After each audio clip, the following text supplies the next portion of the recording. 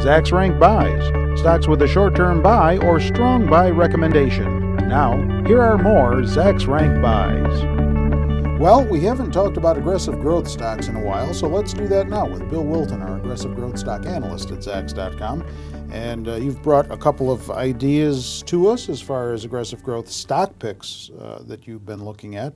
Harbin Electric, HRBN, the ticker symbol, is one of them. They make electric motors. Yeah, what they do is they provide various types of motors, rotary, inline, all sorts of smaller motors for things like manufacturing facilities, transportation industry, medical devices, and much more. There's a lot of different areas that they provide, products to, so that they can actually make their product or that actually go directly into whatever product that some other industry is using. But for the Chinese market, though. Correct. They do operate in China. I don't know if you've heard, but their economy is doing pretty well lately. It's kind of a big story this year.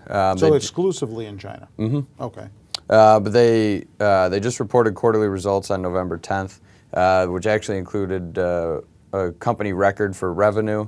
Net income was up 41%. Earnings per share came in at 40 cents, which was about double the Zacks consensus estimate going into the announcement. That was their third consecutive surprise.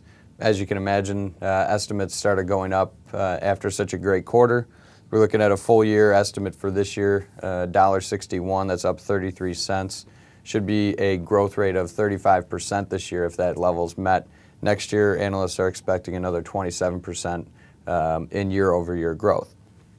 The other nice thing about it is that it's a great value still. China has been pretty inflated for much of the year, but this company is trading at about 12 to 13 times forward earnings. Their PEG ratio is just 0.6, which means not only are you getting the growth at a reasonable price, but even if the growth wasn't there, the fact that they're trading at that forward PE means there's still a good inherent value there. Following that earnings announcement that I had mentioned, the shares spiked quite a bit, but they have stabilized recently. So right here I've highlighted a level which I'm imagining will form into some level of support, probably bounce around there before the next move up. All right, and DeVry has come up on your radar screen, DV, the ticker symbol. It's a stock that keeps coming up from time to time in a variety of investment categories. Well, like China, the education area is hot, especially these for-profit companies. People are unemployed. They're looking to bolster their resume, change careers, do whatever they can, to get back out there in the job market. So they offer, not just the DeVry name everyone is pretty familiar with, but they also do professional, Becker Professional Education is something that you may have heard of, as well as a few other. They've teamed up with them now? Well, that's part of their company. Oh, I see. So there's quite a few different educational names that are associated with DeVry that you may or may not have heard. They also reported quarterly results this time on October 10th. Revenue was up 42% for them. Net income was up 52%.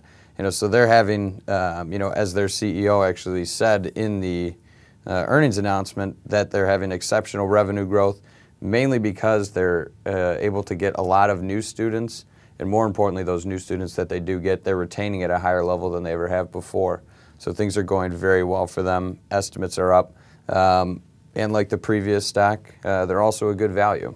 These guys are trading at about 17 times forward earnings, which is pretty good considering where the market and especially that industry is at. Their PEG ratio is just under 1, which is what most people consider a fair value as 1.0. So at 0.9, there is a bit of value in there. And the Zacks target estimate was just raised to $66 a share.